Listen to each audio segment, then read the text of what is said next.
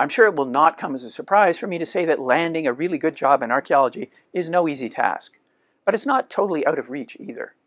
If you're at an early stage of your career, perhaps having just finished your PhD, you're probably applying for every relevant job you can. If you've done a pretty good job at marketing yourself through publications, conference participation, and maybe some sessional teaching, you've already improved your chances of getting on somebody's shortlist. In this video, I'm going to talk about things you should be thinking about to prepare for a job interview once you've made that shortlist. In some cases, the employers start with what you might call a long shortlist. This only narrows down the field of candidates from perhaps 100 or so to about 10 or 20. And the hiring committee then tries to narrow that list further to get it down to 3 or 4. Often, they do that by pre-screening the long shortlist at a major conference. In the case of anthropology departments in North America, that's often the American Anthropological Association's conference, because that conference features a major interviewing component. Not only does the AAA host job boards, where employers can post job announcements, it also reserves space at its conventions that these employers can book for interviews, allowing them to interview a wider field of candidates than they could afford to bring into their universities for a formal interview. This can be a good opportunity for you if your record is not quite so stellar as to guarantee that you'd be one of the fortunate 3 or 4 people to get an invitation to a campus interview solely on the strength of your CV. If this conference interview goes well, that much improves your chance of getting onto that real shortlist that will involve the campus invitation. Although these conference interviews are a bit of a long shot, you should take them seriously as a good opportunity to improve your chances, in part by making a personal connection with 1 or 2 of the hiring committee's members. However, as with the real interview that I'll talk about shortly, you really should try to do your homework here. Before you show up at the little booth where the interview typically takes place, try to find out who the interviewers are, or at least who the current faculty members are in the hiring department, so you can talk in an informed manner about your potential contribution to that department in terms of teaching and research. Another way that employers pre-screen candidates before they determine the real shortlist is by online interviews. These days, this kind of interview is typically by Zoom. As with the conference-based interviews, the low cost of this type of interview allows the hiring committee to talk to more candidates than they could afford to do for the more formal interview. But again, you should try to treat this almost like the real interview.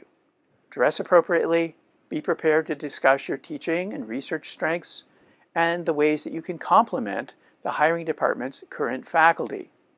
And even be prepared to give a short talk on your research. If either you're fortunate or you've made some very good decisions about how to situate your research, you may get an invitation for a campus visit. I should mention that the campus visit can vary a great deal from place to place. In my own experience in North American universities, it can be a quite intensive visit of 2 or 3 days in which candidates, one at a time, meet with faculty and students, and sometimes deans or other administrators, give a research talk, and sometimes also a demonstration of an undergraduate course lecture, and also get a bit wined and dined by the hiring committee so they can get a sense of what you're like as a potential colleague. In this context, the hiring committees are trying very hard to make sure that they make the right decision, including picking a candidate who is likely to make tenure and whom they think they could get along with for the next 10 or 20 years.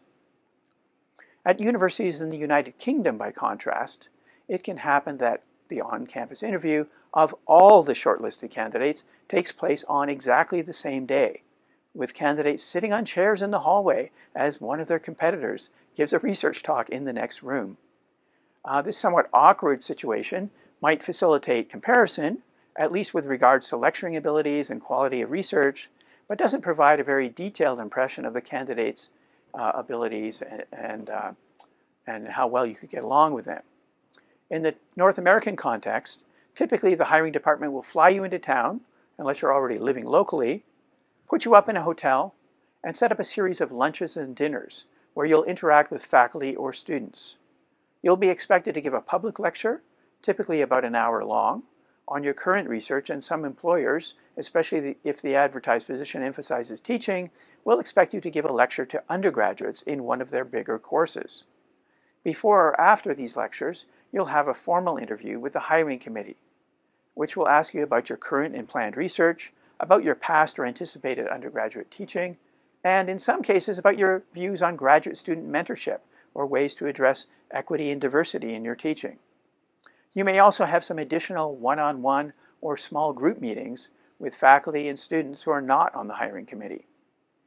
As you might expect, all this will go a lot more smoothly if you've done your homework. Before you come to town, find out who the faculty are and what are the department's strengths and weaknesses. For example, if it's a department that used to run a field school but hasn't done so for a decade because the faculty member who used to teach the field school retired or lost interest in doing that, you can improve your chances of being hired if in your job talk or your interview you mention that you have plans to offer just such a field school. When it comes to your research talk, any insight you might have into the department's strengths, weaknesses, and objectives can help you focus on aspects of your research that are likely to go over well. Keep in mind that many of the audiences will not be experts in your kind of research. A lot of them may not even be archaeologists. So avoid using jargon or complicated terminology, while at the same time making it clear that you know your stuff. Don't try to pack in too much information. And if there's some way for you to bring in something on participation by students, that would be a good bonus. Make sure your slides focus more on images than on text. In fact, use text on slides only very sparingly, as the last thing you want is to put the hiring committee to sleep. For your interview, be prepared to discuss exactly how you'd see yourself contributing to the success and reputation of the department. Don't be afraid of promoting yourself. There are ways to do that without sounding egotistical, and the hiring committee really will be trying to hire the best of the best, so make sure they come away thinking that that includes you. Also, be prepared to ask them some questions. This shows that you're serious about joining their department. Ask about teaching loads, about the quality of students, about the mechanisms for introducing new courses, about grant opportunities and lab space. Also ask about things like housing and cost of living. After the campus visit, it's a good idea to send thank you messages to the various committee members, and possibly to make some follow-up questions to the chair. Then, all you can do is wait.